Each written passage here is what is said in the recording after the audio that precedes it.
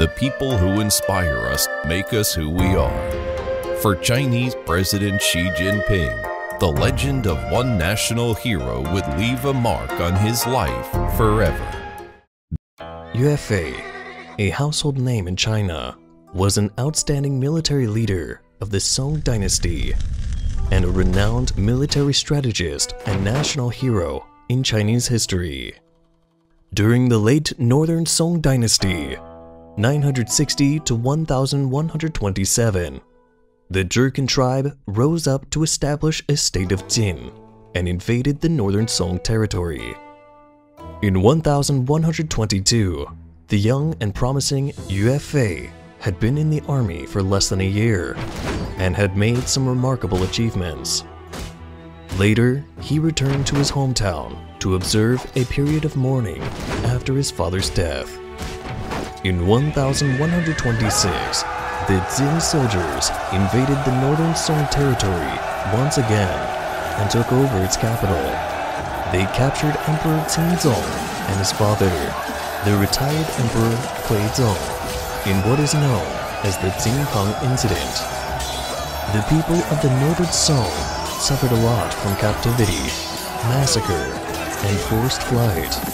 People across the country rose up to fight against the Jin army. Yue, who had finished the period of mourning at home after his father's death, was eager to return to the front line.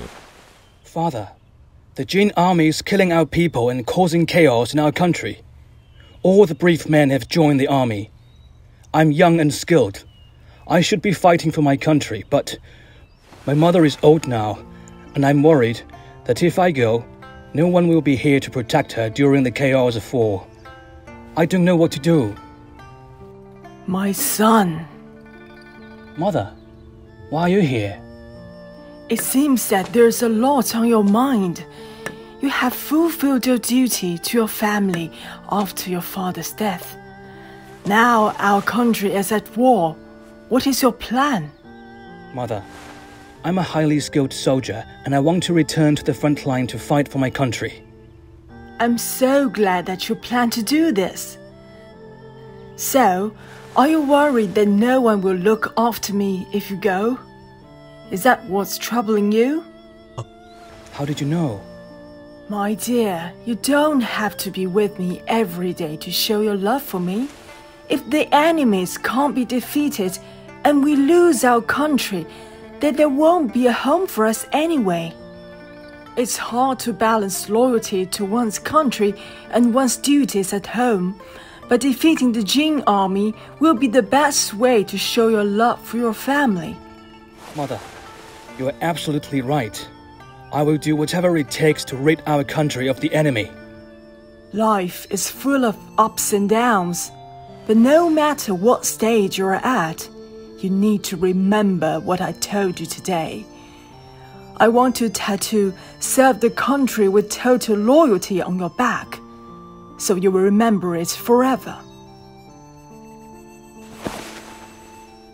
I shall remember your teachings forever. Please tattoo it on my back now.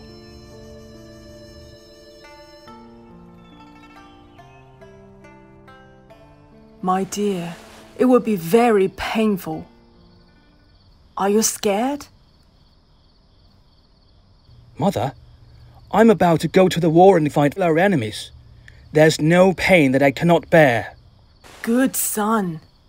Our ancestors will be proud of you, as long as you remember that it is loyalty to one's country that makes a true man. I will have no regrets, even if I die. I will remember. We only have a home when we have a country. Show your love to your family by showing your loyalty to your country. Yue left home and returned to the battlefield. He was an outstanding soldier who defeated many enemies. At the time, the Jin army had crossed the Yangtze River. Yue led the army and people of the Southern Song to fight back.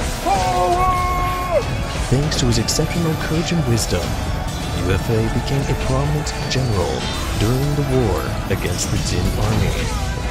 They pushed back the enemy to the north and reclaimed lots of lost territory. Even though Yue was later framed by a treacherous minister, he still stayed loyal to his country until his death. My wrath bristles through my helmet. The rain stops as I stand by the rail. I look up towards the sky and let loose a passionate roar. At the age of 30, my deeds are nothing but dust. I have traveled night and day for thousands of miles. So, do not sit by idly, for young men will grow old in regret. The humiliation of the Jinkang incident still lingers. When will the pain of the emperor's subjects ever end? Let us ride our chariots through the Helan Pass. Yue was loyal to his country all his life. His spirit lives on to inspire new generations of Chinese people.